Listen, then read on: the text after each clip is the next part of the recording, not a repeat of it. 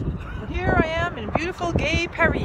It's kind of a cold day, a little bit windy, but you know, we've got some tips for how to stay healthy when you're traveling.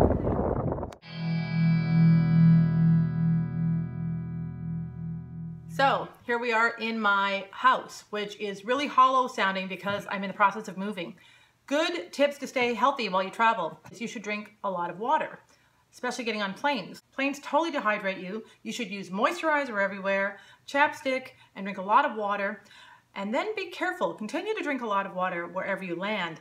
But there's a lot of countries in the world where the water is obviously going to make you sick. We've all heard about that. And we think we're really clever because we stick to the bottled water, which we should.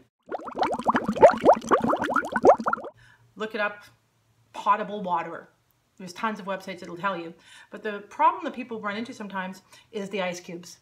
They sometimes will, you know, especially the restaurants, will give you tap water ice cubes. So usually ask for no ice. That's a really important tip. Another one I really like, shit, I forgot something. Airplanes are cesspools. Airplanes are cesspools. In all shapes and sizes, carry these little things. These are little wet wipes. You can find them, they give them to you in airports sometimes. You get them when you get chicken. You can buy them in individual packets, which is what I recommend. And you should have them in your bags and stuff all the time. I use these everywhere. On your plane, wipe the plane off really good. I don't care if you're traveling business class or if you're traveling regular class. Rich people just get sick just like the rest of us.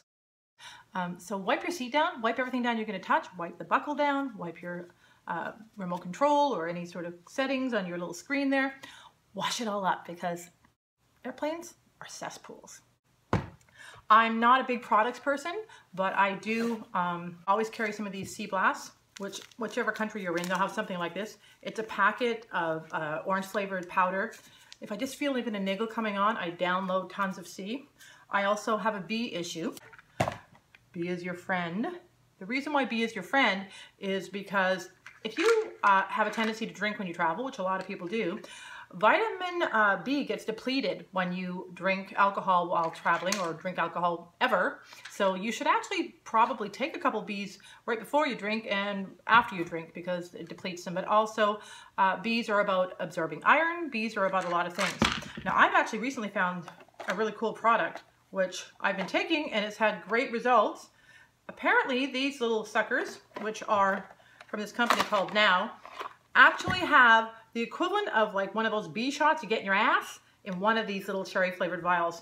They're fabulous. I get tons of energy when I take these things and I really highly recommend them. You can throw them in your suitcase because they're fully sealed and they're okay to put in your liquids and gels bag because they have a low amount of liquid. They're cherry flavored. They give me tons of energy and really great. Another really good one that is supposed to help ward off illness is this Nature's Shield product, which is a natural oil. It's a natural essence, or it's an essential oil. I suck. So you should not put essential oils right on your skin ever because they're actually super concentrated and they can burn you. But what you do is you get them with jojoba oil and then another oil. Okay, it's actually 20% jojoba, 80% grapeseed, jojoba with a J. It's very well absorbed into the skin. It's a 30 ml bottle, 18 drops of this stuff. And I've been putting it on my wrists and I've been not getting like even a sniggle of a cough. And I'm on planes constantly. So I think that this is actually working. So I like that. Don't travel without travel medical. Double check your visas and your MasterCards and everybody swears that they're covered. And you're often not covered. It's shocking. If you have a precondition, if you didn't notify your credit card before you left, sometimes it's like, oh, we cover you for $15,000 and you end up with a $30,000 or $50,000 bill. So don't trust that your credit card covers your travel medical. I believe AAA and CAA both have really good, like dollars a day travel medical plans that are pretty awesome. So just make sure you actually really have good travel medical. Don't believe the myths that all foreign hospitals are evil and bad, and you can trust some foreign hospitals, although it's a really good idea to look them up on the internet. So check your hospitals, go online, make sure you have a plan because you really should know where you're going to go if you get sick, wherever you land.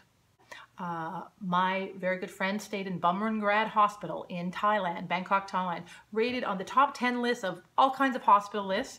The actual real stay, And this guy had like an EKG. He had 10 tests or something done, and he stayed in emergency overnight. And the whole bill was like 3,200 Canadian dollars. So it goes to show you how much your American medical system is ripping you off and what real medical costs. Did I need to tell you to eat right and bring healthy snacks? Are you that stupid? 3 words: like, subscribe, share. I grew that special for you.